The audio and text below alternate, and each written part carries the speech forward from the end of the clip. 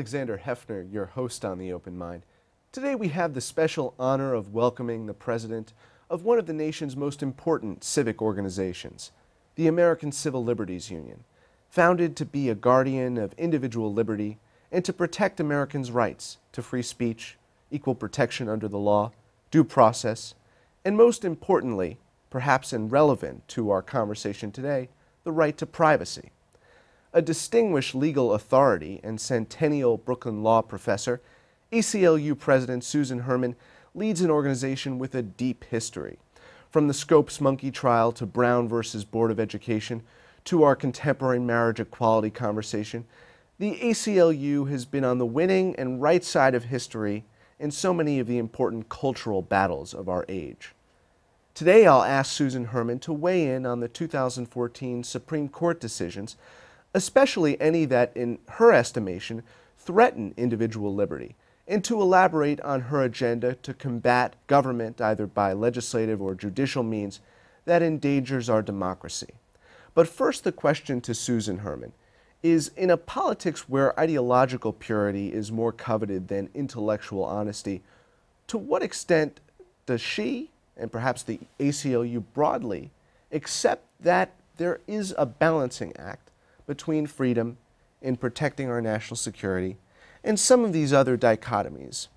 So I wonder, because you are both a professor and a critical thinker about the law, if there's still this balance, or if we are championing, and you are championing, rights unequivocally. Well, thank you for a great first question, Alexander, and thank you for having me on the show. Thank you for being here.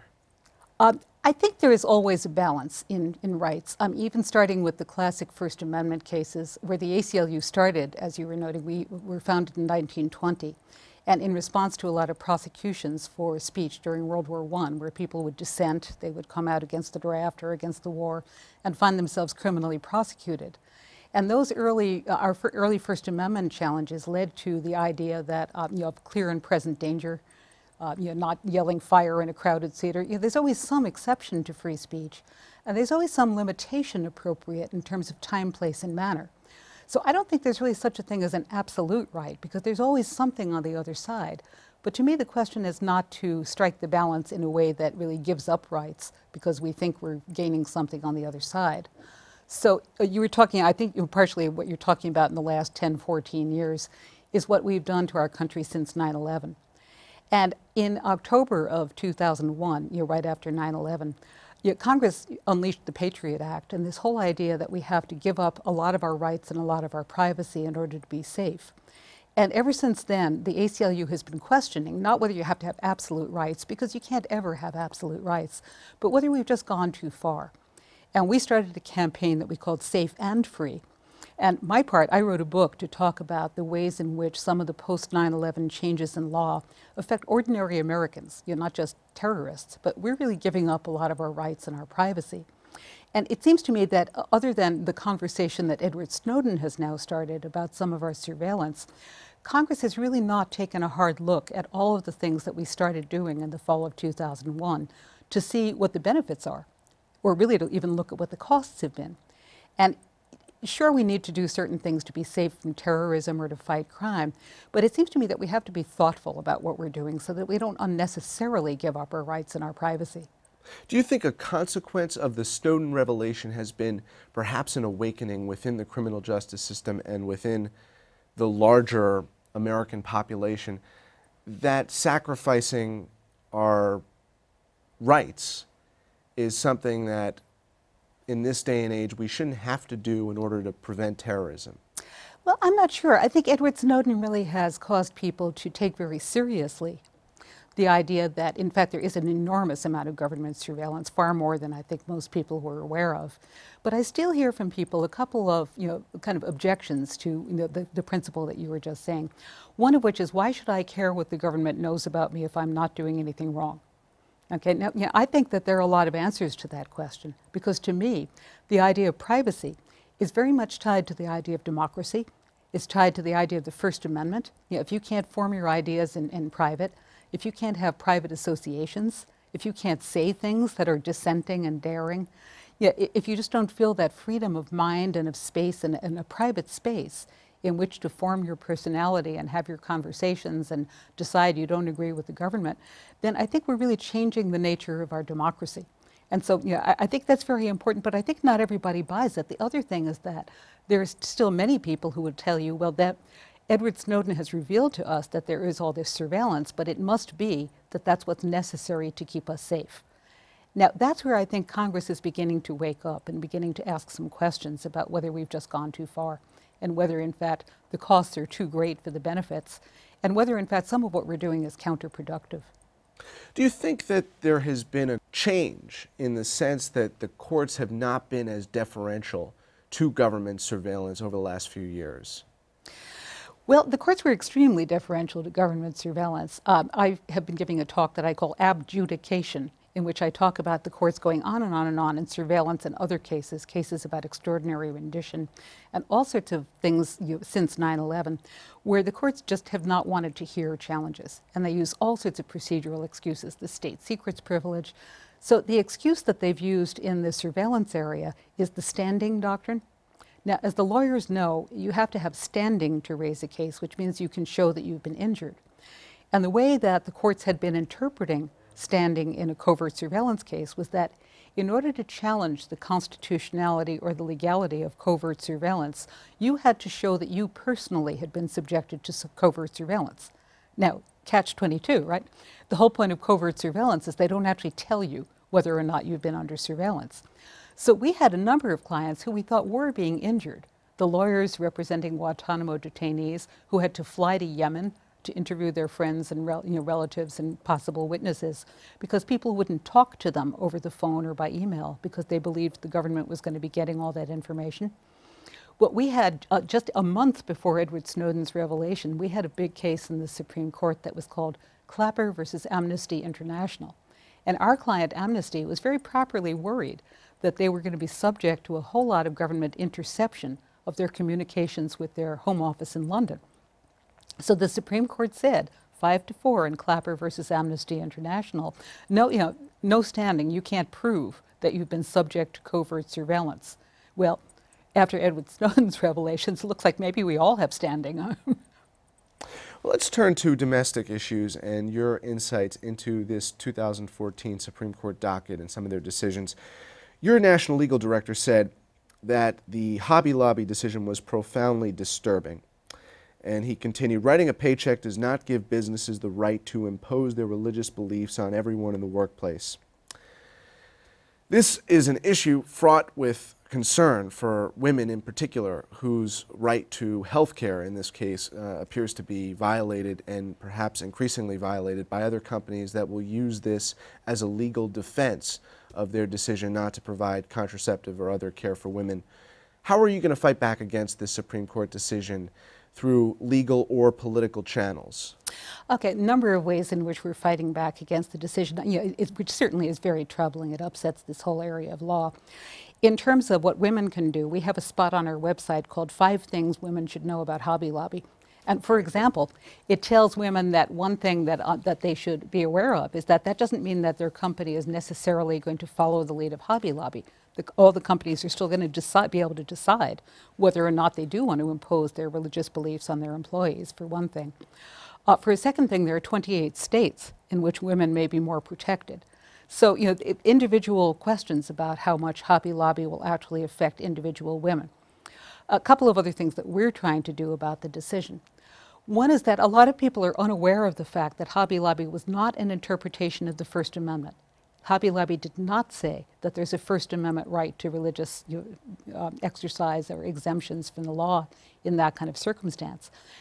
Hobby Lobby was based on a statute called the Religious Freedom Restoration Act. And because it's based on a statute, Congress can change that statute. So we have been supporting a law that Senator Murray from Washington introduced, which she calls the Not My Boss's Business Act. And the basic idea of the act is to just say that this previous statute, the Religious Freedom Restoration Act, is not intended to provide an exemption for any employer's own religious beliefs to then be imposed on their employee.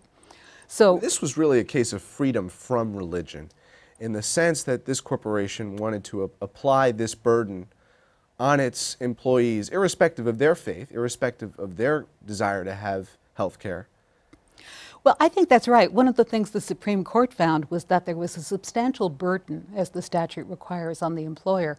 But I don't see how that can really be, because it's not the employer's choice to use health care. It's the employee's choice. Now, the ACLU, one of the 16 areas in which we work, is we very vigorously defend people's religious freedom. But I just don't think that it is the freedom of the employer to impose his or her own religious beliefs on the employee.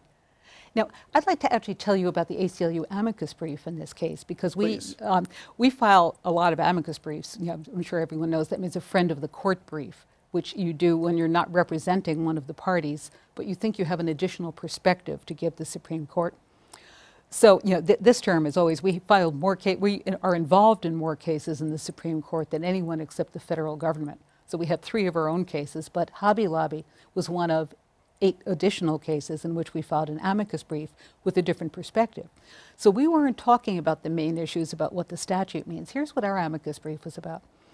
Our amicus brief looked at the history of racial and sex discrimination and anti-discrimination laws to show that the courts had gradually come to realize that you cannot exempt an employer from an anti-discrimination law once they have entered the commercial workplace. So, first example, racial discrimination. There had been trains and restaurants and universities that wanted to be segregated, or that sometimes just wanted to deny admission to people who were people of color. And the justification for that was that under their religion, God had ordained that the races be separate. Now, this is not something that's believed a lot today, but at the time it was a sincerely held religious belief. And the courts came to say, including in a case called Bob Jones University, no, you know, once you are entering the public marketplace, as a university, as a restaurant, whatever, you have to follow anti-discrimination laws. You can't just say, oh, well, my religion prohibits me from following the law. Same thing with gender discrimination. So there were a lot of people who argued that according to their religion, women had to be in the home and therefore shouldn't be allowed to vote or shouldn't be allowed to be lawyers. People would argue, I'm allowed to pay men more than I pay women for the same work because in my religion, the man is the head of the household. So that was our brief, and to me it's a very typical ACLU brief because instead of just looking at Hobby Lobby as a question of contraception and religious rights, we see a much bigger picture because we really connect the dots, and we see how this example of what really is discrimination against women, women can't get their preventive health care needs met in the same way that men can. And we see that as part of a much bigger picture of a history of discrimination across the board. And from that, we really derive a general principle that you cannot use religion as an excuse to get exemptions from non-discrimination law. Yeah, I think it's a principle that everybody would accept now with respect to racial segregation. But one problem I have with the Hobby Lobby case is it really puts the courts in the business of evaluating the religious belief. There are a lot of religions that have a lot of beliefs, and where does Hobby Lobby end? I was going to ask you the same question. I mean, how do you wrap your head around this? I would imagine you go to the central motive that Justice Scalia and some of the other justices really are trying to attempt to do here, and that is a counterculture. I mean, they see the secularism as they define it in public education, for example, everything dating all the way back to the Scopes trial. And they want to impose, through whatever legal jurisdiction possible, this counterweight, counter perspective. I mean, isn't that really what this is about?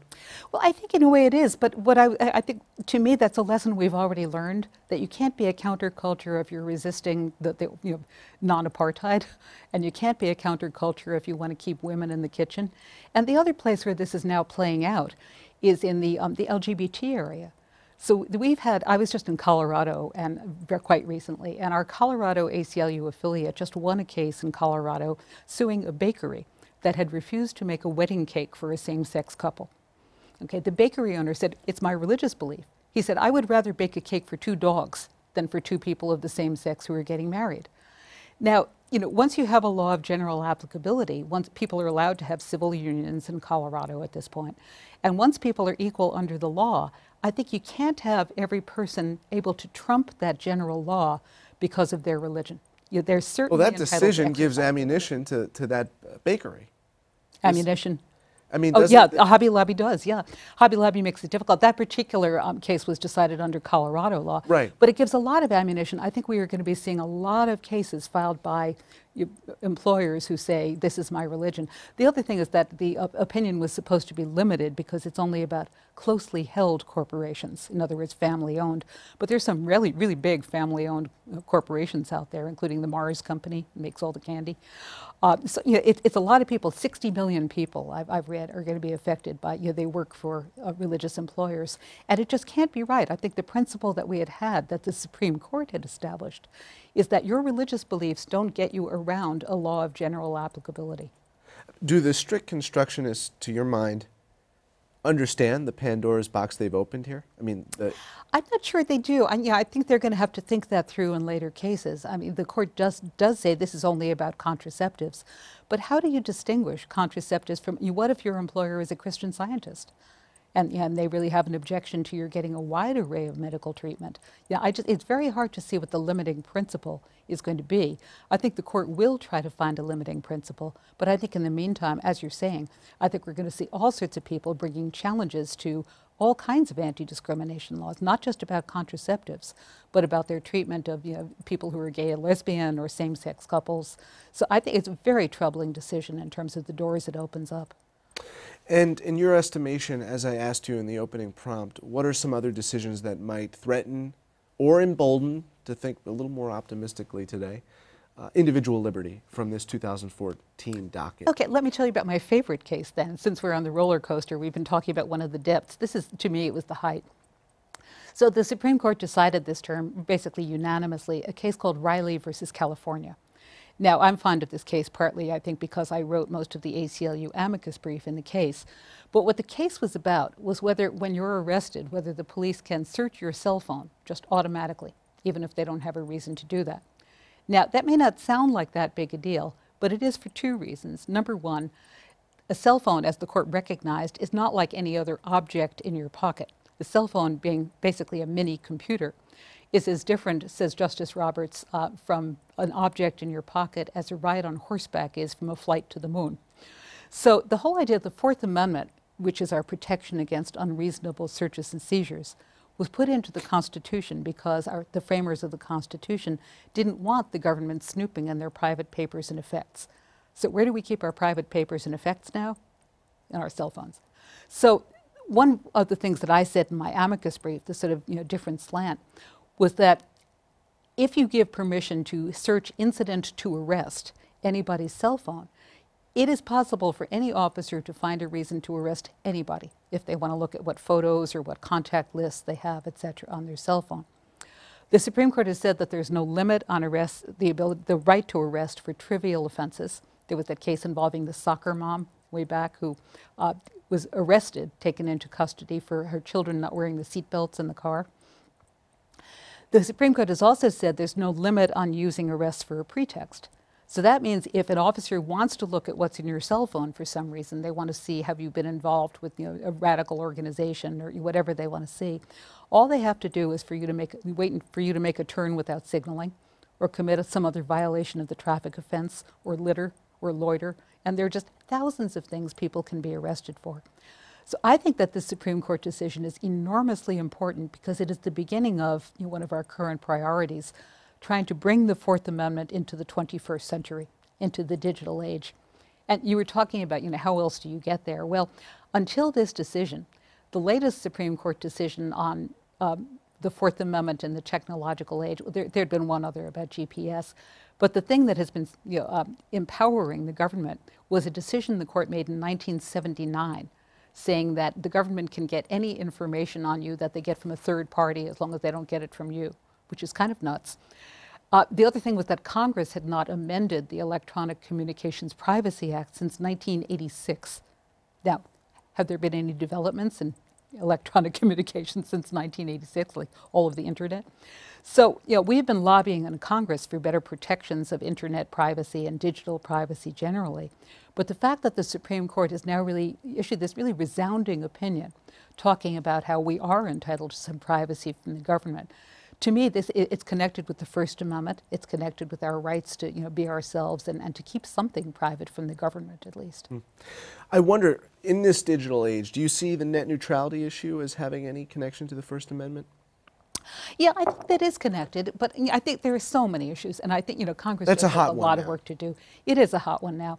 But, I think the hottest one right now, the one that Congress is going to be working on immediately, are some of the proposed fixes to the surveillance that Edward Snowden revealed. The USA Freedom Act, for example, which we're supporting, to try to limit the government's ability to collect information about people. People say, well, why should I care what the government knows about me when Amazon or Google knows all about me? But, I think there's a real difference because, last time I looked, Amazon couldn't arrest you and Google couldn't check your tax returns to see, to single you out. So, I think the whole idea of limiting government surveillance is really one of the biggest issues that we have about, digital rights. So what's most important to you and your colleagues as an item that's included in this legislation that's pending? An item that's included in the legislation, well, there are a number of facets to it, but I think a lot of it is just the standard. So what the government has been arguing since that Supreme Court 1979 case is that there is no limit on their ability to get information that is in the possession of your telecommunications provider or your internet service provider. Now, think about what your internet service provider knows about you, right? It's everything on the cloud. So, that's just nuts. So I think they have to have more limitations, more restrictions on when the government is actually going to have ability to access all that information about you. Because often it's not public when the government does receive gigabytes of information from whether it's Verizon or Comcast or Google or Facebook. You want that process to be open and transparent. We would like that process to be more transparent. And I think one thing that's very interesting and one thing that I think is a cause for hope is that it turns out that all this surveillance is bad for business, for American business. So at the beginning, the telecommunications providers were all cooperating full force with the government. The government would say to them, we'd like all this information. They'd say, sure, take it. They would just volunteer. They wouldn't even wait to get the order or whatever. Now, I think the Google and Microsoft and other companies have figured out that if they are so careless with their customers' privacy, that the American internet is not going to always maintain the exclusive position that we've had. Other countries are talking about, well, maybe we'll start our own internet that has stronger protections.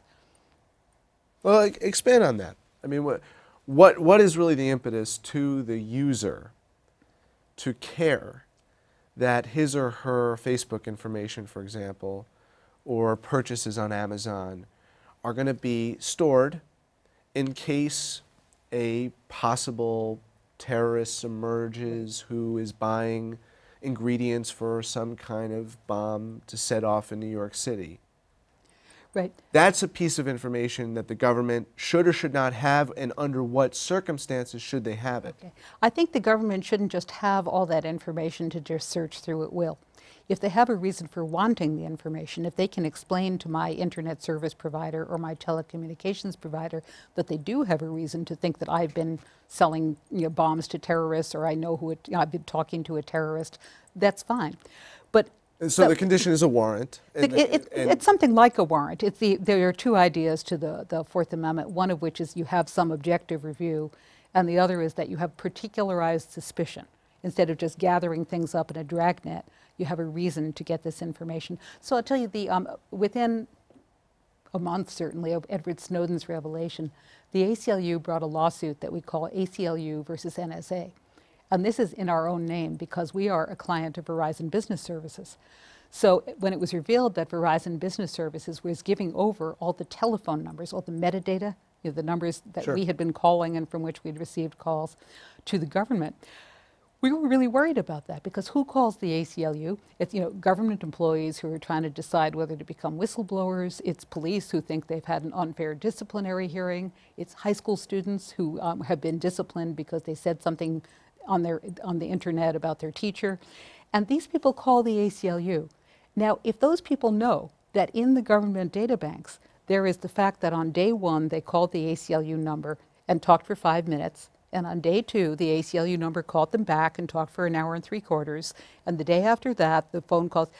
We have affidavits in that case that say that the government can find out more by tracking all these telephone numbers than by listening to the contents of your conversation. Incredibly revealing.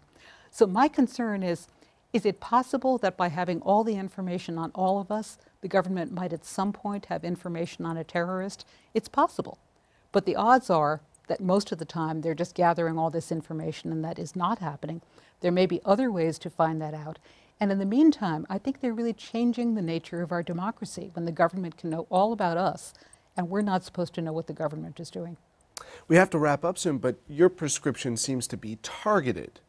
If we target through the legal means possible, there is a certain justification that we can employ that will allow the government to go after certain individuals who are suspected. Yeah, I think that's right, and to me that's the basic idea of the Fourth Amendment. Do we have time maybe in a lightning round to talk of a few of our other priorities? Tell me one. So we've had a number of victories, but the good decision from last term, the Windsor case, ever since E.D. Windsor brought down the Defense of Marriage Act, the state laws prohibiting same-sex marriage have just been falling like dominoes. I wouldn't be surprised if when you next visit with us, 40 or even all states in this union have marriage equality. I'm hoping so. Thank you, Susan. Thank you, Alexander. And thanks to you in the audience. I hope you join us again next time for a thoughtful excursion into the world of ideas. Until then, keep an open mind. Please visit the Open Mind website at 13.org/openmind to view this program online or to access over 1,500 other Open Mind interviews. And check us out on Twitter and Facebook at Open Mind TV for updates on future programming.